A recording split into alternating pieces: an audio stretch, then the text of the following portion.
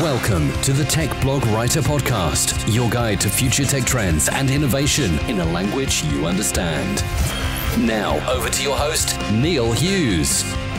Welcome back to the Tech Blog Writer Podcast, where I try to show you the future of tomorrow, today. First of all, I want to send out a message to people listening to this podcast episode in the future. Those people that are listening 3, 5, 10 years from now, looking back at our attitudes to technology and how things have changed. And for those people, it's currently August 2018, and there is both excitement and fear around artificial intelligence and automation, and how it could remove a lot of traditional jobs. Many aspects of the media keep comparing the technology to fictional movies such as the Terminator movies and Skynet. However, one man is on a mission to show a different side of the coin, and that this tech is not something to fear at all, and it will actually unite us all and ultimately help us be more human after years of doing boring, mundane and repetitive tasks, sitting in the same desk, staring at the same screen 9 till 5 every single day. I recently found evidence that this is already happening with a company called Automation Anywhere, and the fantastic work they're doing in dragging companies through the digital transformation and introducing new ways of working. So I invited their CEO onto the podcast today to talk about why he believes in a future where automation will actually free up employee time and allow them to focus on what people do best. And that's think beyond repetitive tasks, focus on being creative, and most importantly of all, of course, is to add value to the workplace. So buckle up and hold on tight as I beam your ears all the way to San Francisco so we can speak with the CEO of Automation Anywhere, where we're going to talk about how robotic process automation technologies are already transforming the workplace. So, a massive warm welcome to the show. Can you tell the listeners a little about who you are and what you do? Sure. First of all, it's a pleasure to be talking to you, Neil. I'm Mihir Shukla, CEO of Automation Anywhere. Automation Anywhere is one of the most cutting-edge software company today. We make software bots. What software bots are is they think of them as digital colleagues. These are your digital colleagues that work side by side you and take away the repetitive, cumbersome task that you do. And that's the business we are in. We have nearly 600,000 of these software bots that are working in the world today. We call them digital workers. And they are growing rapidly. And they are helping make work human again. So it's the brief about us. And you guys have nearly 2 decades of experience in robotic process automation, which is often referred to as RPA technologies.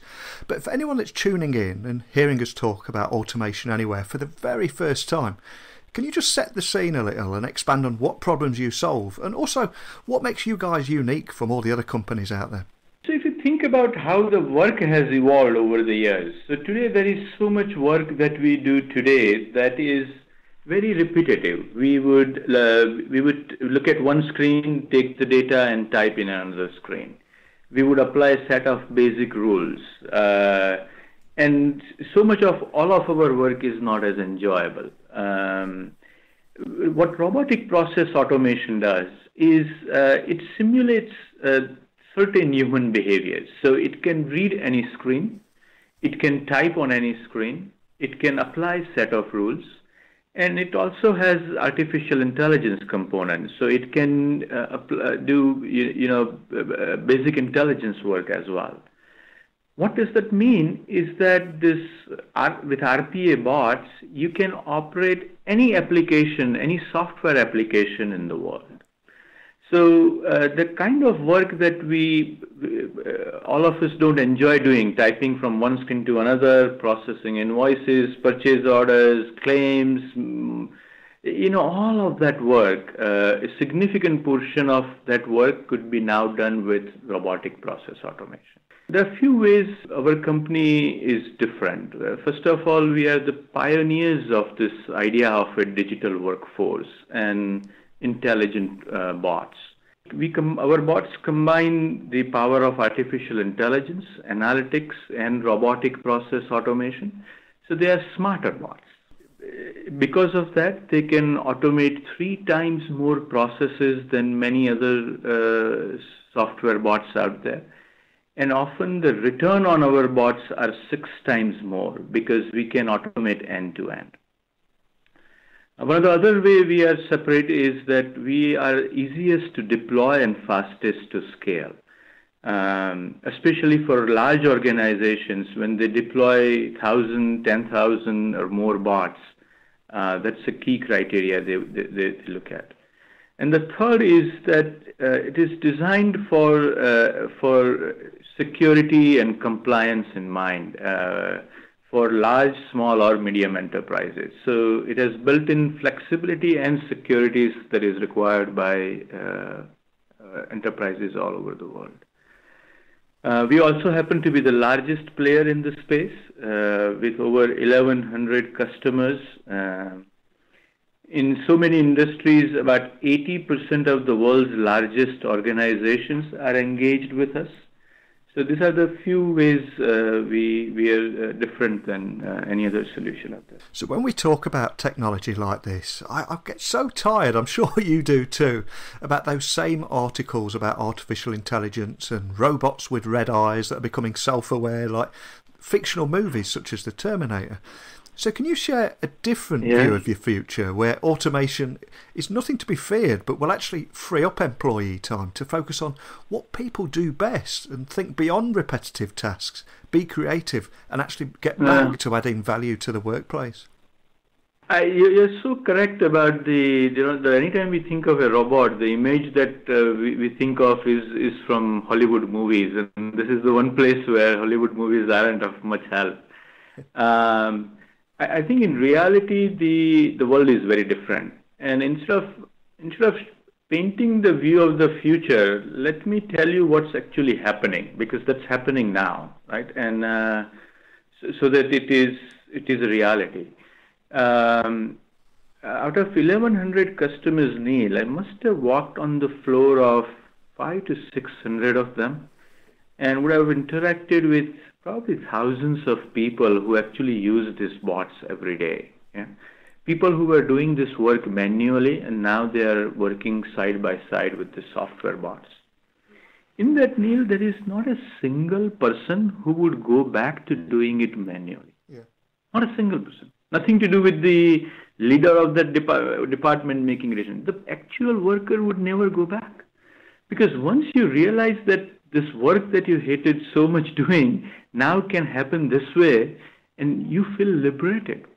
I have a story in mind. A few months back, I was sitting with one of the in offices of one of the largest banks, and a young lady walks in, and she says, so the process has changed, and she has to change a bot, and it is the end of the month. So she was wondering what she should do. So the leader says, just go back to doing it manually because you've been doing it for 5 years, and we'll fix it tomorrow or 2 days later when the month ends. Life is sucked out of her face, Neil. She says, I cannot go back. The leader is surprised and says, but you did this for 5 years. Bot has only been there for 6 months. Why wouldn't you go back? She says, I cannot do that again now. Now that I know this happened, I cannot go back. Neil, you won't believe, she stayed back till midnight, fixed the bot, but she refuses to do it manually. And this phenomena, I see it every day with thousands of workers. The future is here. This is happening, and the companies who deploy bots get 3 times more job applicants. Now, you would say, why would that be? Imagine if you are 20, 30, 40-year-old person with 40, 30 or 20 years of productive career in front of you. What would you be rather doing? What builds your resume? Doing things manually in a mundane way or doing things the most cutting-edge way? So you asked me to paint the picture of future. I think that future is here on the floors of thousands of companies. I see it in the eyes of the workers every day, and the work that is more human is the future. What a fantastic story. And it's so true there, because I think there's going to be a lot of people listening to us now that are working for companies that are doing the old way of doing things and manual processes and frustrated and want to be liberated from doing it that way. So for that reason alone, I love your alternative view of the future where we work alongside machines rather than against them. And a future of bots in the workplace is actually nothing to be afraid of. So I'm curious, is there any other stories that you can tell that will help listeners visualise how that future will look and how it's much closer than most people realise? I think I have countless examples. I'll give you one more example where there was a person in one of the insurance company who tackles change of address, right? So when there are millions of people moving every day, and there are so many people involved in changing the address in various systems, I don't think that's a human work. It was necessary to be done for a few years. So now with the bots doing that work, what people are doing is they're focusing on more intelligent part and say, if this many people moved from here, this kind of zip code to this kind of zip code, what does it mean? Right? What are the new needs customer has? What are the new products you can sell? It is that kind of work that is a lot more fulfilling. So that's happening across different functions. Take another example of mortgages. So many of us, and including our listeners, many of them would have some experience with mortgages. I have not, Neil, met a single person who would say, "Yoo-hoo, I'm in the middle of the mortgage process." It's not an enjoyable process. Yeah. Right? You go to buy a $600 smartphone and you are excited. Yeah. You go to buy a $250,000 house and that process is painful. In what world is that a right thing? It's not a delightful experience. What banks are now doing is by using bots, they are changing that process. They are doing a 30-day manual process into 15 days. Then they are optimizing it even further, making it 5-day. And there are banks out there, Neil, that are working on a next-day mortgage. I think that benefits everybody. Yeah, it's best for the consumer. The inefficiency and the painful process doesn't help anyone.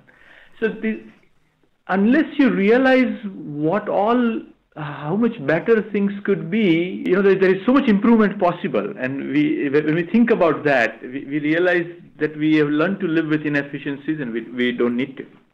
Yeah, I completely agree with you. If there is anybody listening to us that finds the notion of an intelligent digital workforce just that little bit intimidating, is there any way you can tell me how they can adjust and ensure that they thrive and survive in a digital future? Because I don't think technology is anything to be afraid of, but I just think we need to educate everyone to get everybody on board with this. I think two thoughts come to my mind, Neil. One is that you already have this some kind of robots in your house. They are called dishwashers and microwave ovens, right? We are not afraid of them. In fact, we are delighted they are there to help us. If they can take over all the dishwashing in every intelligent way possible, all power to them. So that's one way to think about it, right? So I think we are often afraid of things we don't know. One thing to do is we have an idea, we have an Automation Anywhere University. You can find that at automationanywhereuniversity.com. On that, you can actually take a course to how to make a bot. And these courses are available online and in various training institutes. Often you can make a new bot within an hour. That's how easy it is to use our software. I encourage anybody who has any concern to make a bot. Once you know what it is, you will realize how much it can help you in your own life. And the facts and the truth and the power of it will take away the fear. And you guys are working in so many different exciting areas at the moment. I mean, for example, can you also tell me a little bit more about how you're working with platforms such as using Microsoft Dynamics for customer management? Because that sounds incredibly exciting too. Microsoft Dynamics is one of the areas where it is very heavily used by many. Quite a few examples there. Let me start with one. On a customer service side, so when somebody calls, and we all have those experiences, when we make a call, we are often waiting for a long wait time, and then it takes a long time to do the simplest things. One of the places where it is being used is with the help of Microsoft chatbots. They are able to understand some of the requests that you are making. Once it figures out what you are trying to do, let's take an example. You want to change an address, or you need the bills resend, or any of those requests. Once it understands what is that you're trying to do, they call our bots, and our bots go and work with many applications behind the scene and get the work done. So often, by the time you put your phone down, and if you check your email, the work is done. It is that instantaneous. That kind of a use case is how businesses should operate, how they would operate, and it is again a delightful experience for customer. Another example is if you are take an example of when you collect money or when you have to pay the money. On both sides, the processes involved are really cumbersome. There are mismatches. Sometimes it takes a long time to receive the money or to pay the other person. Creates heartburns at times, depending on whether you are waiting to receive the money. All of those processes, when they are automated, creates a significant efficiency and significant free cash flow. If you are finance savvy, I'll give you one number. If you are a very large corporation, and there is a term in finance called DSO, Days Sales Outstanding. It's the time it takes you to collect money. When you reduce that Days Sales Outstanding from 85 days to 81 days, it could create $500 million in free cash flow if you're one of the large companies. So the impact is enormous on finance side or in a customer experience side. It really is, and right across the board as well. And I love what you're doing there by removing inefficiencies and not living with them, and you're helping businesses get ahead of their competitors regardless of their size. And I love the story you said a few moments ago that even staff themselves, they don't want to look back, they don't want to go back to those manual processes, and they love what they've got now. But I'm curious, have you encountered any resistance to change and culture change, and for those kind of people that resist change and look at automation negatively, how can they prepare to adapt and evolve with this inevitable technological change? Have you encountered any resistance like this? I think we have some. I think change is hard for everyone, regardless of the nature of the change. What we normally find is, no matter what you are trying to do and how beneficial it is, you have to take everybody with you and help them understand what the change is about, why that change is necessary, and the experience they have, how it can be leveraged to bring this change. Normally we find, when we started this few years ago, about 40% of the people in organization would jump on it right away and say this is exciting. Other 40% will come along because they see the benefit, right? They are skeptics initially, but when they see the benefit of it, they would come along.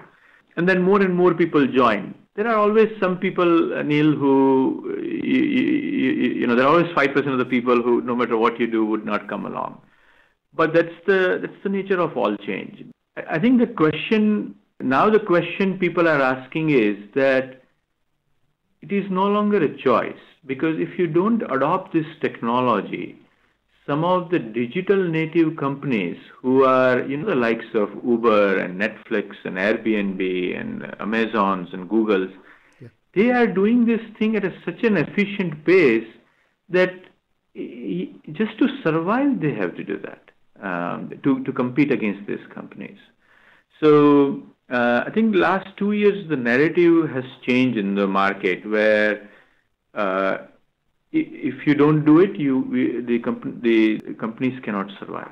So I've got to ask, what's your grand vision for automation anywhere? How do you see this evolving, and indeed yourselves evolving with it? When we started about 15 years ago, our mission was to transformed the nature of work, and that hasn't fundamentally changed.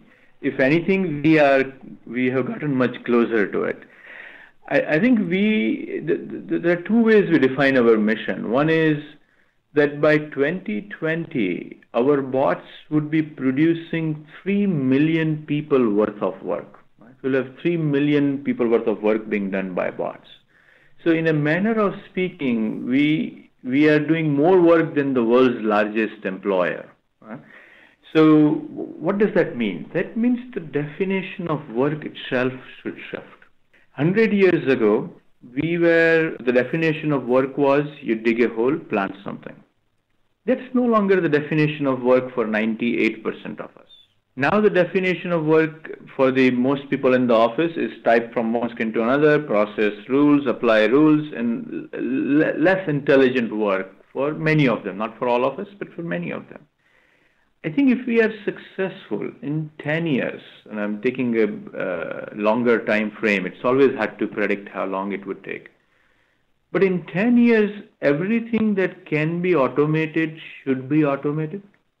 And the definition of work itself has transformed to more human work, to more intelligent work, to things that are inherent to us as human beings.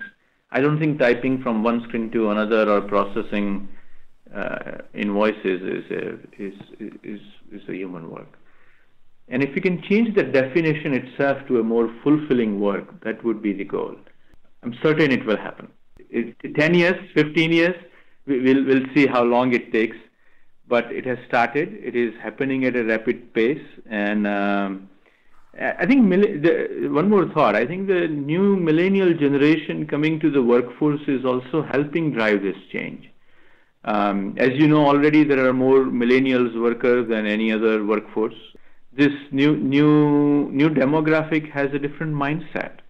They want careers. They don't want jobs. They want fulfilling work. They are more savvy on a digital side. So they are also pushing this change on a positive direction.